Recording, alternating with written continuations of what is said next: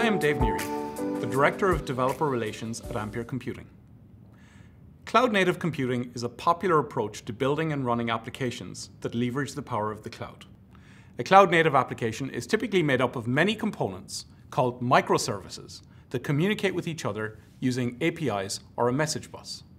In this tutorial, we will explore what cloud-native computing means and why we call Ampere Altra the world's first cloud-native processor.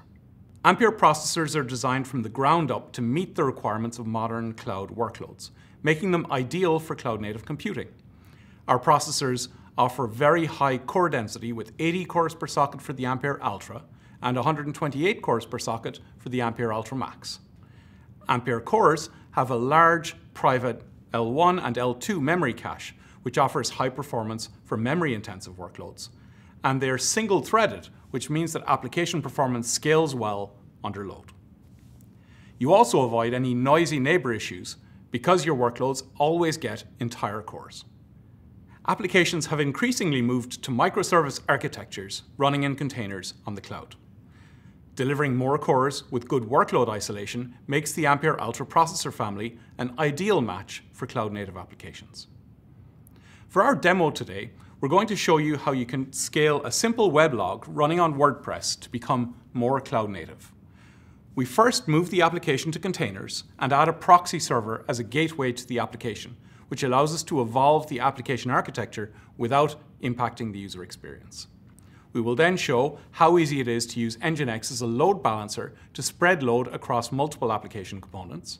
And finally, we accelerate the performance of our application by adding various caching mechanisms. The first change we make to our application architecture is to add an Nginx proxy server as the main entry point to our application and pass traffic for WordPress through to a separate application node. A proxy server sits in front of your application and can be configured to pass traffic to specific nodes behind it.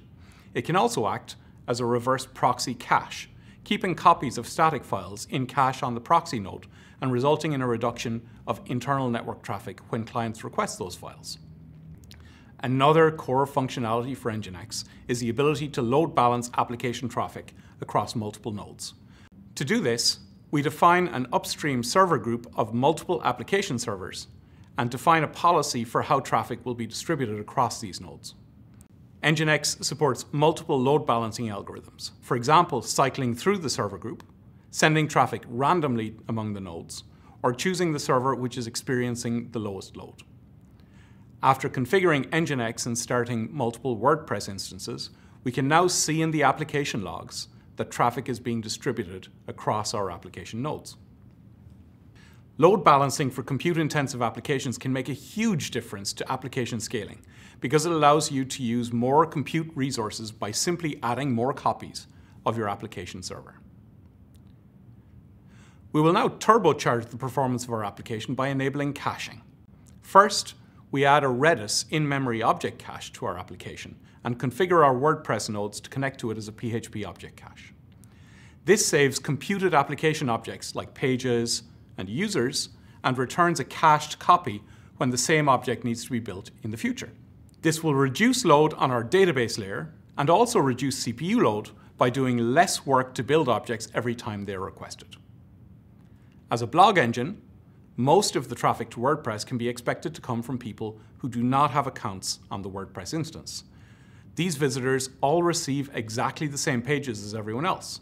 This gives us a very straightforward way to reduce application load and scale performance by saving fully rendered pages and sending these back to requesters without doing any work on our application server. To do this, we install the WP Supercache plugin. With these few simple modifications to our application, we can now scale to handle many times more traffic. Once we have architected our application to run in several containers, our next step is to enable it to run on clusters of hosts. We can do this by using a hosted Kubernetes service like AKS on Azure. While managing a multi-container application on a single host is straightforward with a tool like Docker Compose, moving to Kubernetes will require several changes to the orchestration and definition of our application. Among these changes, we use Kubernetes YAML description files for services and can use hosted storage services like Azure Files, Azure Disk Storage, or Azure Blob Storage to store our application artifacts like uploaded files or database files. Once we make these straightforward changes, we now have the ability to scale our application on demand. Cloud-native computing is transforming the way we build and run applications in the cloud, with Ampere processors providing a foundation that will help you optimize the cost and performance of your cloud applications. You can use common application scaling techniques like proxy servers, API gateways, load balancing, and caching to create highly scalable and reliable cloud-native applications.